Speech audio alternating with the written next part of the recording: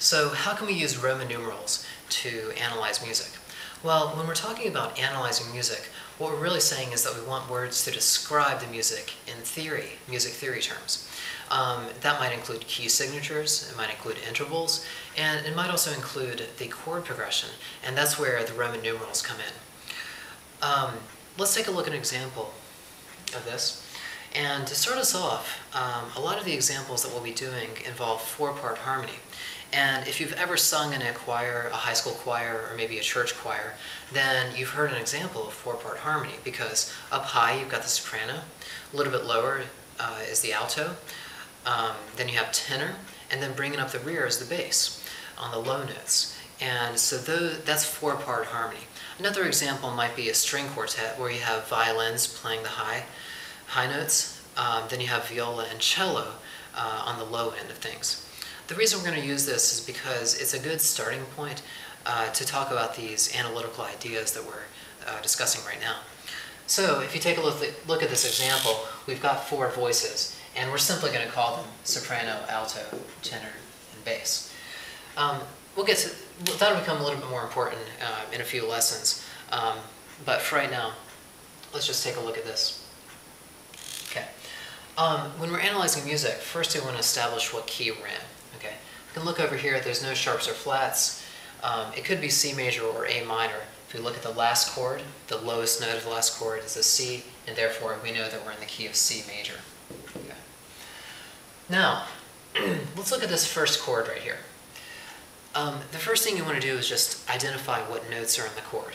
So, starting from the bottom, we've got C, and then there's an E here, and then I see a G, and then there's another C. Okay.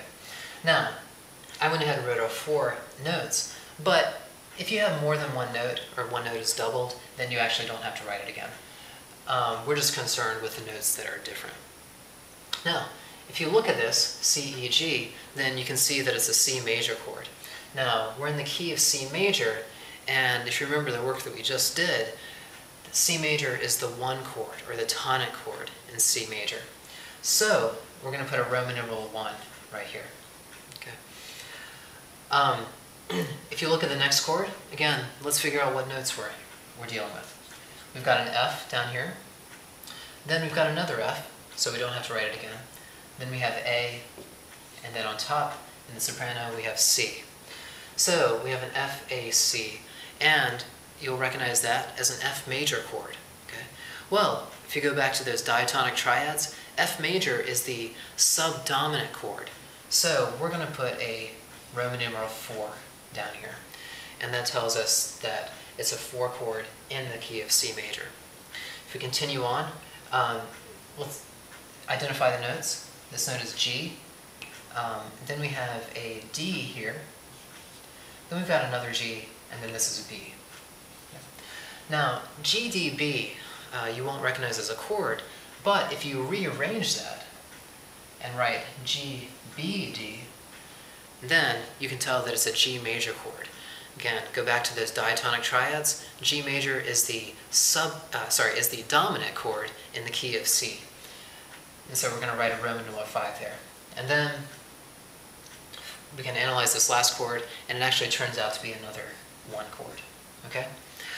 So, this is how we use Roman numerals to help us analyze music. We can describe the chord progression as 1, 4, 5, 1. Okay. Do a little practice with this, and then we're going to talk about how inversions can be incorporated into this as well.